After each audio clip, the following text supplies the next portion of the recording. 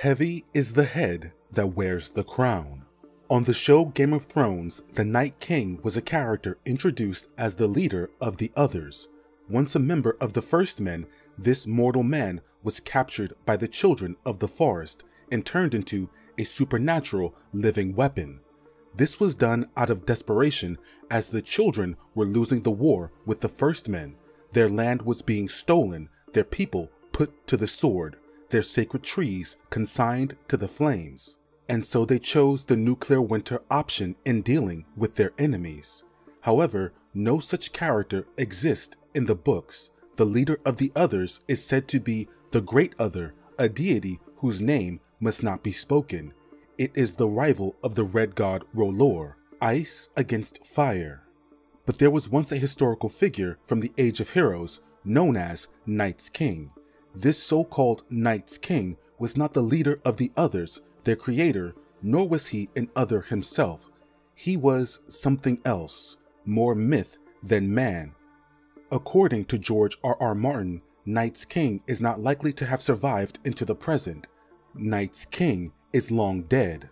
Still, history in A Song of Ice and Fire can be cyclical. What has happened before may in turn happen again. With that in mind, another character may follow a similar path to that of the legendary character of old. In this video, I will discuss the 3 candidates who may be next in line to become a new Night's King. On our way to the theories, please do me the honor of liking the video, subscribing to the channel, and turning on notifications. And now, on with the video. Let us recall the key details of Night's King's story so that we know what to look for as we search for his successor. Night's King broke all the major tenets of the Night's Watch's vows. He claimed a crown, he held lands, and he took a bride. It is said he even made sacrifice to the others. His bride was said to be a woman with pale white skin and bright blue eyes, like stars. Night's King ruled for 13 years until the King Beyond the Wall and the King in the North combined their forces to cast him down. Once the enormity of his crimes were discovered, his name was stricken from history. There are 3 characters who I think may become the new Night's King: Mance Rayder, Jon Snow, and Stannis Baratheon. All 3 men are kings of a certain degree. Mance claimed the title of King Beyond the Wall by defeating his rivals. Stannis is King Robert's true heir. The Iron Throne is his by rights. Jon Snow is at the head of the Targaryen line of succession. All 3 men have ties to the Night's Watch.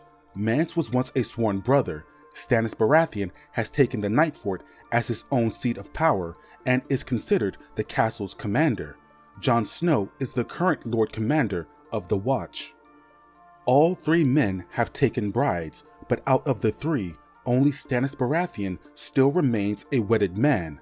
Jon Snow lost his first love, the spearwife Ygritte, when she joined her fellow freefolk on the first assault against the Wall.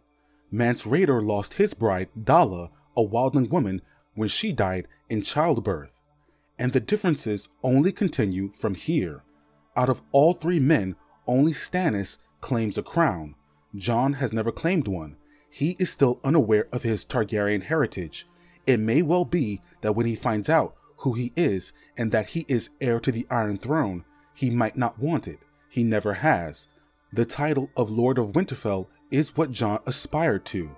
Mance Rayder lost his crown after his host was smashed in a day of bloody battle beneath the wall.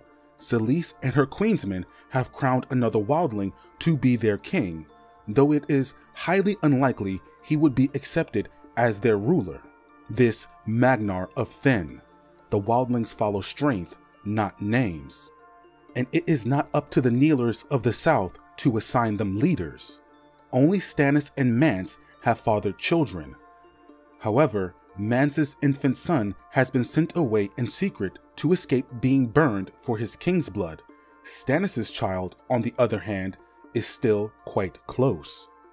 As you can see, the differences between the men have become quite stark, and only one of them stands out as being a strong candidate for kingship. It is Stannis Baratheon who maintains his kingship, who claims the Night Fort as his seat of power, who still has a bride and whose daughter remains at the wall. It is Stannis Baratheon who will become a new Night's King. As I mentioned earlier in this video, Selyse Baratheon is Stannis' queen. However, it is whispered among Stannis' followers that Melisandre, the Shadowbinder from Asshai, is his true queen. She is the one who declared Stannis Azor Ahai Reborn. She shares his bed where Selyse does not. She is by his side even when Stannis wants no other company. Night's King's original corpse queen was blue. Melisandre is red, ice, and fire. In fact, there is a figurine of Melisandre that was sculpted and painted to represent the Red Woman in all of her red finery. George R.R. Martin requested an alternate version of the sculpture be made, this one painted all in blue. Is this a clue from Martin that Melisandre is meant to be a modern-day version of the Blue Eyes Corpse Queen? It is believed Melisandre is older, much older than her appearance. She herself has said she has practiced her art for years beyond count. The blood that flows out of her when she is lost in a vision of the flames is described as being hot and black, like me. This also matches the description of Beric Dondarrion's blood when he is mortally wounded by the Hound during the Hound's fiery trial by combat. Thoros of Myr has brought Beric back from the dead many times, using the Red God's last kiss. Could it be then that Melisandre was once brought back from the dead by some other Red priest in the past? Perhaps that is why she is such a devoted follower. She is a direct witness to R'hllor's mercy and a living, breathing example of his power. Thoros of Myr became more of a pious priest after he performed a resurrection for the first time. The Damp Hair's drowned men also seem to come back more devoted to the drowned god. A brush with death can cause a person to become religious. Look at Lancel Lannister. A similar thing could have happened to Melisandre. If magic is what has allowed her to live beyond a normal human lifespan, then she could be considered not just Stannis' true queen, but his corpse queen. Melisandre has given birth to 2 shadow assassins using Stannis' life force. While she calls these fleeting figures sons, she has yet to give him a living son. Such a child would be base-born and not fit to sit the Iron Throne, however, unless Stannis happened to legitimize him. Selyse Baratheon has given the king an heir, a daughter named Shireen, a homely child who Maester Crescent has described before his death as the saddest child he had ever known. She was born with her father's hard, square facial features. She inherited prominent ears from the Florent side of her family. As an infant, she contracted grayscale, an affliction which nearly killed her and left the flesh of half of her face the color of stone and just as hard. She may not be compared in beauty to other princesses such as Myrcella, Oriana, or the Realm's Delight, but she is her father's heir, and should he die, she would be the rightful queen. But Shireen will never see the Iron Throne. She will never see her home of Dragonstone again, or see her cousin, Edric Storm. Shireen will never see adulthood. Her fate lies in the flames. What we learned from the show is that Stannis Baratheon will burn his daughter in an act of desperation. The question is when and why. The circumstances of how this came to be on the show do not match with Stannis' circumstances in the books. On the show, Stannis took his family and Melisandre as he marched his army upon Winterfell. In the books, Stannis left his family at the Wall. He and his army are currently occupying an abandoned crofters' village where they have remained since the end of Book 5. But they cannot remain there forever. Winter has come. Stannis must march and defeat the Boltons and Freys if he hopes to survive this ordeal. There are 2 big battles readers are anticipating in the Winds of Winter: the Battle of Fire in Meereen and the Battle of Ice in the north. The crofters' village that Stannis' army occupies rests between 2 lakes. His men have cut holes into the frozen faces of the lakes to find fish, but according to Ned Woods, a character familiar with the area, this could prove to be disastrous. Quote, "I know them lakes. You've been on them like maggots on a corpse, hundreds of you. Cut so many holes in the ice, it's a bloody wonder more haven't fallen through. Out by the island, there's places that look like a cheese the rats have been at. Lakes are done. You fish them out." End quote. If Ramsay is leading an army to the wall to take his bride back and his reek, as he threatens to do in his dread letter, he will have no choice but to engage with Stannis first. Stannis may use the weakened frozen lakes to his advantage.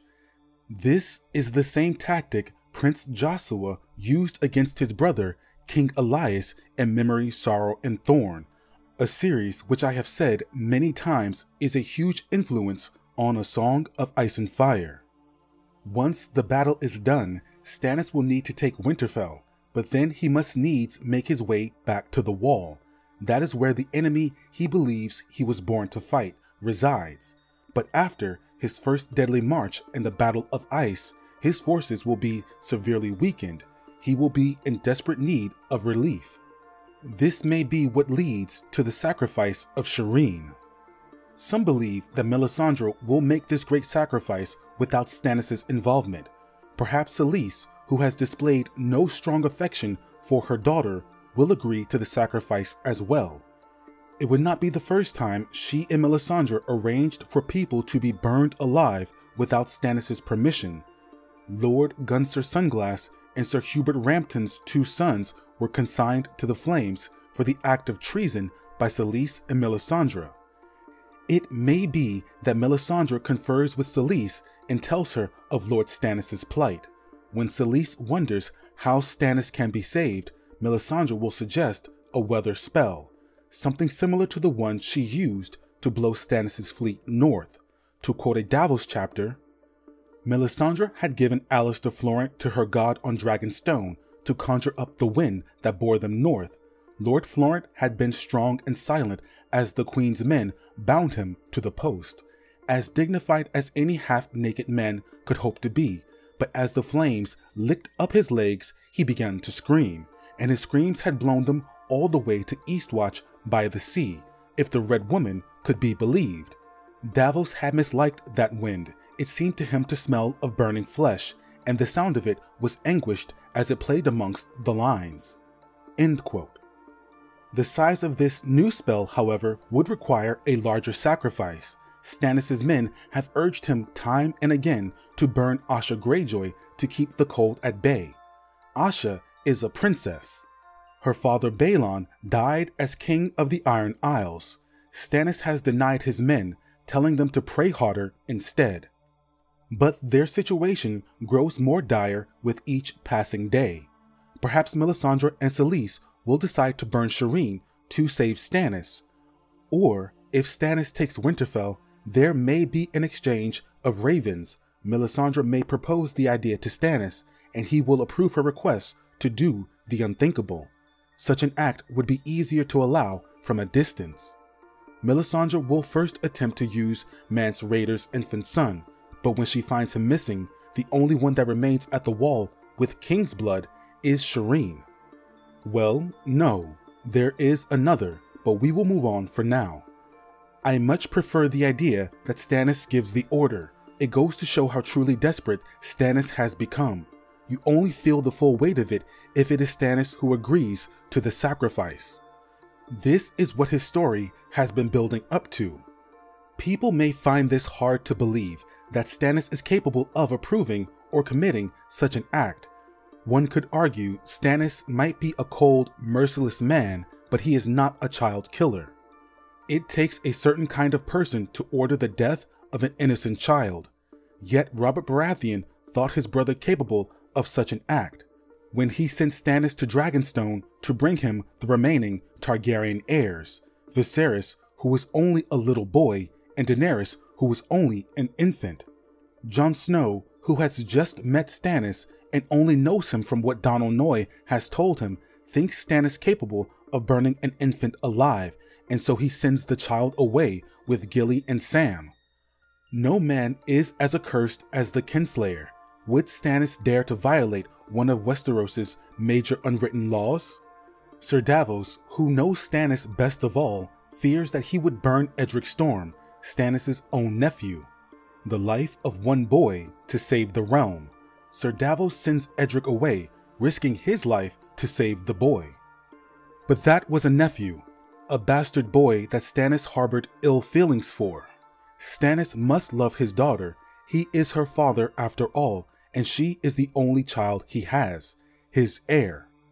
This might not be strong evidence to support my theory, but it shocked me when I realized Stannis and Shireen share no scenes together at all. We have seen Sir Davos interact with Stannis' daughter more times than Stannis himself. We are told that Stannis barely visited his family on Dragonstone when he was serving on Robert's council in King's Landing. Stannis' coldness extends to his own family. To be fair, Catelyn Stark shares no scenes with Rickon or Sansa, and she has but a brief interaction with Arya, but she thinks of her children with great love. She fears Bran and Rickon will think her a cold, unnatural mother for abandoning them to be by Robb's side in the Riverlands. Stannis has no such affection for Shireen. When he talks of her, it's only about duty. He even offered to disinherit her in favor of naming Renly his heir. Stannis believes such sacrifices are worth it when discussing Edric with Lord Davos. Quote, "Your Grace," said Davos, "the cost. I know the cost. Last night gazing into the hearth, I saw things in the flames as well. I saw a king, a crown of fire on his brows, burning, burning Davos. His own crown consumed his flesh and turned him into ash. Do you think I need Melisandre to tell me what that means? Or you?" The king moved so his shadow fell upon King's Landing. If Joffrey should die, what is the life of one bastard boy against the kingdom? Everything, said Davos softly. End quote. The debate over whether it is right for Stannis to burn Edric or not, even if it means saving the realm, is set up for what's to come with Shireen. The story has established that yes, Stannis would consider sacrificing a child for the greater good. Now he must weigh the option when he learns that child is his own daughter. How much is Stannis willing to sacrifice to win the Iron Throne? What is Stannis willing to do if he thinks he is meant to save the world? Once, long ago, I feared Melisandre would sacrifice a prince, not a princess. In A Storm of Swords, Melisandre has Davos arrested after seeing in the flames he was going to kill her. Melisandre visits him in his dungeon cell and tells him this, quote, "You do not believe me. You doubt the truth of R'hllor even now, yet have served him all the same, and will serve him again. I shall leave you here to think on all that I have told you, and because R'hllor is the source of all good, I shall leave the torch as well." With a smile and a swirl of scarlet skirts, she was gone. Only her scent lingered after. That and the torch. End quote. You have served him before and will serve him again. What could this mean? We know the first time Davos served R'hllor, when he smuggled Melisandre into Storm's Inn so that she could unleash a shadow assassin to kill Sir Courtney Penrose. Melisandre had previously met Sir Courtney when he and Stannis had a parley. Remember, shadow binders must see their targets before they can attack them. But how else might Davos serve R'hllor in the future? Davos is currently on another secret mission, this one to bring back Prince Rickon Stark on the orders of Wyman Manderly. Davos' journey will no doubt bring him back to the Wall before returning to Winterfell. I once considered it possible Melisandre would seize Rickon and use him as an offering of king's blood. Davos sending off Edric Storm to protect him from being burned, only to deliver another child to Melisandre, would be a painful twist in this tale. And it stands to reason Melisandre, Selyse, and Stannis will be much more inclined to sacrifice a child they have no relationship with. The brother of a traitor would mean very little to them. Stannis has always been presented as a character to be feared, even before he made his introduction in Clash. His reputation as being just but harsh, vengeful, and without mercy preceded him. And there has always been something ominous about him as well, which further leads me to believe he will become the future Night's King. In a clash of kings before the Battle of the Blackwater, Sansa Stark goes to pray at the Sept out of fear for her future. Quote, "The mother's altar and the warriors swam in light, but Smith and crone and maid and father had their worshippers as well, and there were even a few flames dancing below the stranger's half-human face. For what was Stannis Baratheon if not the stranger come to judge them?"